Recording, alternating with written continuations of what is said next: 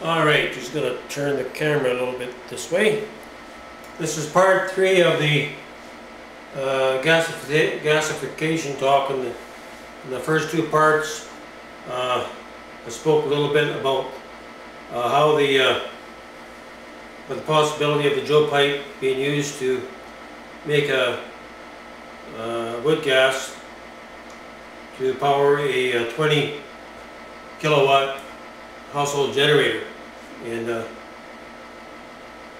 I'm actually taking the Joe pipe and making a better gasifier than what's out there, and using both the direct heat of the Joe pipe itself, along with the superheated exhausters, which is around 1800 degrees to around 2000. And that's what you need to convert your wood gas into, or your gas into wood gas, and to break down the tar and the water content. And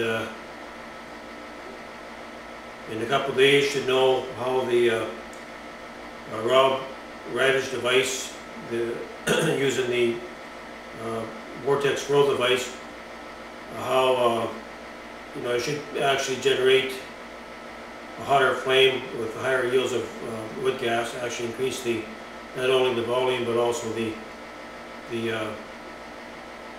quality of the wood gas. And I would expect that the Joe pipe is going to be burning, the level 3 of the Joe pipe is going to be burning,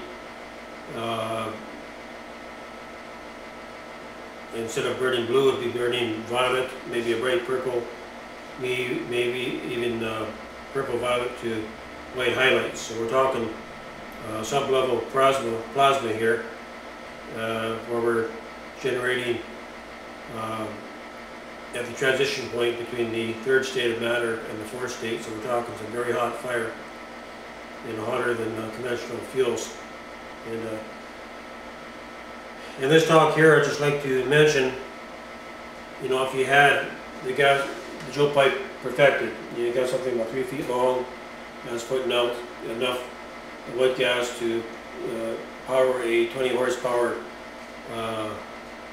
10 kilowatt generator. Well, if you wanted to go to, if you've got a hotel, maybe you've got a co-housing project, maybe you have an apartment block, you're an apartment owner, or maybe you just want to make a big retreat out in the middle of nowhere, and you got 100 people and you got 10 families, whatever, a dozen families, and you want to make a unit where you could actually heat up water, where the water would actually provide the heating for all families, and at the same time that you're also providing the power.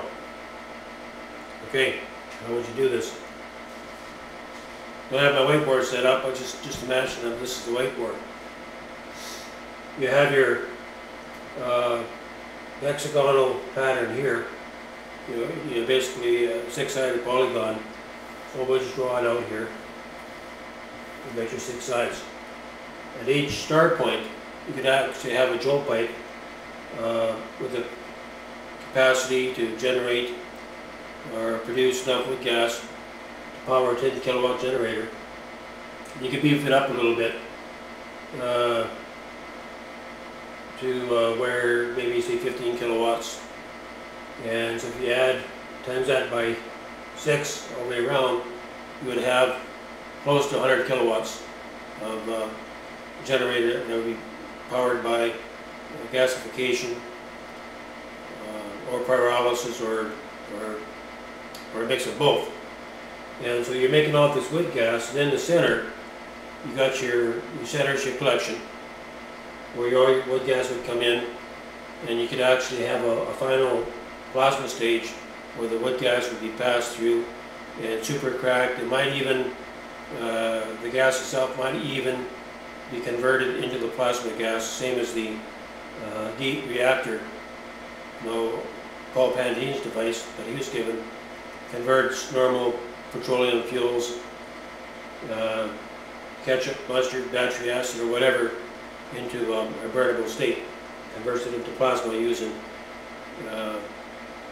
plasma fuel using the vortex spin and the heat and the vacuum and all that. And the Joe pipe is very similar, especially when you're working on plasma. So you could actually take the gas, the gasification, the wood gas and producer gas from all 6 Joe pipe gasifiers and run it through a central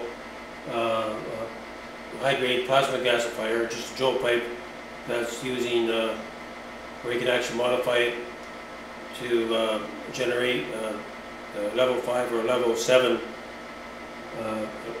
flame. So where the wood gas would be going through, there would be a high tension arcing, where you can actually make your fire go into electrical form from like a thermoelectric, and you know for sure that your wood gas is going to be 100% pure, and maybe even cracked to the point where enough energy is added to be reformed into the first state of the matter. Now, if this was the case, and from what I've seen in the past, I've actually seen this, you would have a fuel like the geek gas that would burn clean. There would be no emissions. Well, there would be emissions, but your emissions would be oxygen or enriched hydrogen-oxygen mix. No carbon footprint, and that's what I'm seeing for the Joe pipe. And this needs to get out, and people need to realize, well, yeah, this is possible. The Joe pipe is just emerging. Where I'm demonstrating the gasification part to show the practicality. So you not only have your home heating, you can have your power as well and be totally independent from the grid. You could have a cabin top of the mountain and still be able to provide all your necessities. So that's why I envision taking the Joe pipe and putting it into a larger format. And if you had to change out one gasifier unit, not a problem. You could just take that offline, take it out, repair it, put it back in, or maybe you have to pull it out and service it. And you can do that without having to shut the whole system down. So you make your gas, you run it through a plasma bath using the upgraded level 5 or level 7 Joe tube, and that goes to your to power.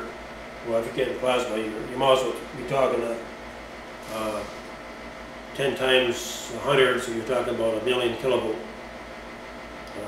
gasifier unit.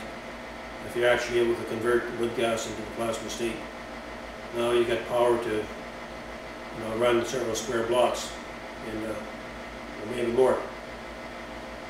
Okay, anybody that wants to get back to me, you can reach me at Joshua 8767 on Skype, and I usually have the computer on most of the day. Or you can reach me at my email address at joshua_light03@hotmail.com. And I appreciate your comments, and I would like to begin to work with people in North America, especially in the United States, and maybe the northern parts of Canada, because this is where this technology would be best suitable up there because of the cold, and there's lots of wood.